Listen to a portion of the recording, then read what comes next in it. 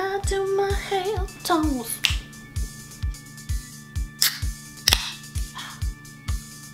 Heaven. Hi everyone, I'm Susan Jones and welcome back to Susan's Sunday Spotlight. In case you haven't been following along, every single Sunday I'm here on YouTube giving you a new game or activity that you can use in your classroom right away.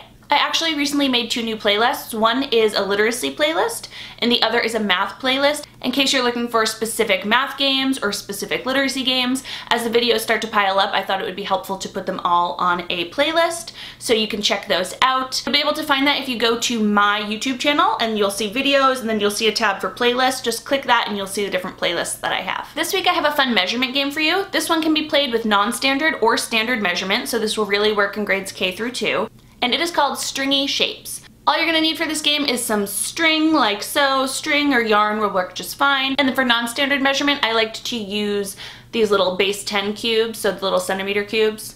I like those because you use a lot of them to line up and measure the string, but if you're doing standard measurement, you will just use a ruler. Let's see how to play.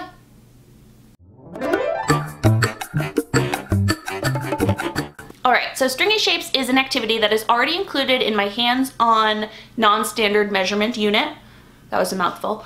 But I will have that linked below in case you want to take a look at that, but it's very simple to prep yourself. So all you'll need to do is on pieces of paper, I like to use half sheets of paper, you are going to draw some squiggly lines, like so. Or like so. Or like so. Or like so. You get it. I like for students to do this activity with a partner, and you'll see why it's sometimes helpful to have two different people doing this. And I like to have at least two different stringy shapes at each table or in their group that they're working at. So what I actually like to do is around the room I will spread out different stations where there will be at least two stringy shapes over at the station. And then when students go over there with their partner, the first thing that they'll do is take a look at the shapes that are in front of them. And they will have to go ahead and guess which one they think is longer.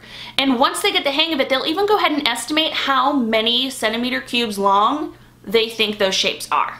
Then all students will have to do is they will take their string and they will go ahead and place it on top of their stringy shape. And again, this is going to be hard to do like this. This would normally be flat on the table, of course.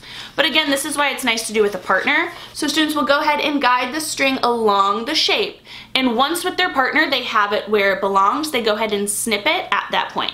I usually have a bunch of yarn and string available at the table for them to go ahead and cut it as many times as they need. Once they've already cut it, they go ahead and take their string and they pull it straight. With their partner holding it, they will go ahead and lay out how many cubes they need to see how long the shape is. Or again, if they're doing standard measurement, they will go ahead and measure it and then compare which one was longer, which one was shorter. A lot of times in our primary classrooms, we're going around, we're measuring all sorts of things in the classroom. This is just a fun way to switch it up. And it's also a great way to show students that we can still measure things that aren't necessarily in a straight line. On the bottom of these recording sheets, I always have a blank space that says blank long, so they can write down this shape is how many long. And for this activity, after they had gone through and done all of them, they would have put them in order by longest and by shortest, and they would have talked about if any of their estimates were correct or incorrect and maybe why that is. That's how to play Stringy Shapes. If you end up playing this in your classroom or if you've played something like it, leave a comment and let me know down below. As always, if you like this video, please go ahead and give me a thumbs up and make sure you subscribe and hit the bell. The bell is how you are notified every single week of my brand new videos. Thanks for watching. Bye.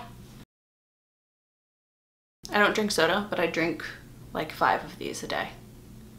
I guess it's good for calories, but it's not good for your teeth. Apparently it does the same thing soda does. So, fun fact.